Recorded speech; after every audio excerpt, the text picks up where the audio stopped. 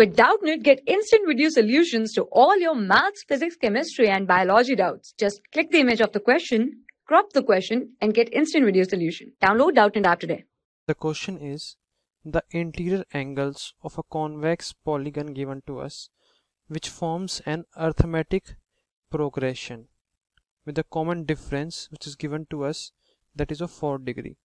We have to find the number of sides of the polygon if the largest interior angle which is given to us is 172 degree.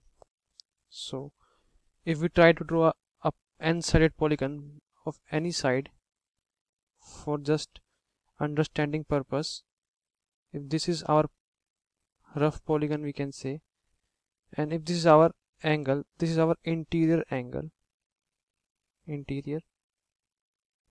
if we extend this line, this will be our exterior angle, we can say.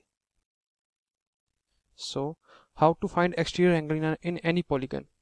So exterior angle is equal to 180 degree minus interior angle. So if we talk about the largest interior angle which is given to us is 172 degree, if the interior angle is largest, so the exterior angle corresponding to that will be smallest. So our smallest exterior angle will be 180 minus largest interior angle, that is 172, that is equal to 8 degree. Now it is the largest interior angle and we have given the common difference of 4 degree. So if we talk about second largest interior angle, it is 172 minus 4 degree, that is equal to 168 degree. 168 degree. So the exterior angle corresponding to this angle is, means second exterior angle, second smallest, we can say, second exterior angle is 180 minus 168 degree, that is equal to 12 degree, or we can also add 4 to 8 because 8 plus 4 is also 12 degree. So our AP of exterior angles are,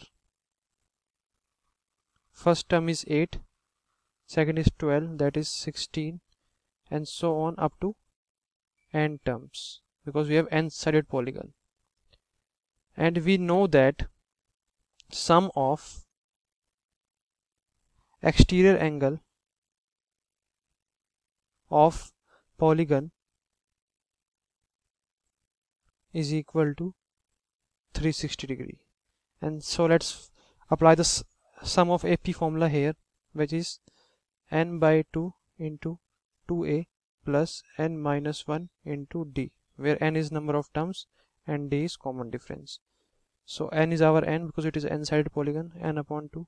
2a is our first term, that is 8, plus n minus 1, common difference is 4, that is equal to 360 degree.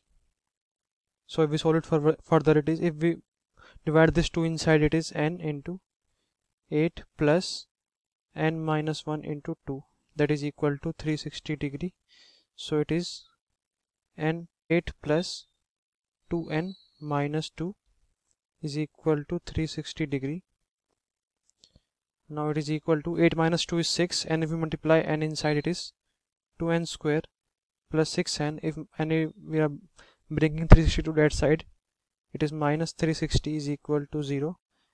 And if we divide this whole equation with 2, it is n square plus 3n minus 180 is equal to 0. Now we can rewrite this equation as n square plus 15n minus 12n, because 15n minus 12n is 3n only, minus 180 is equal to 0.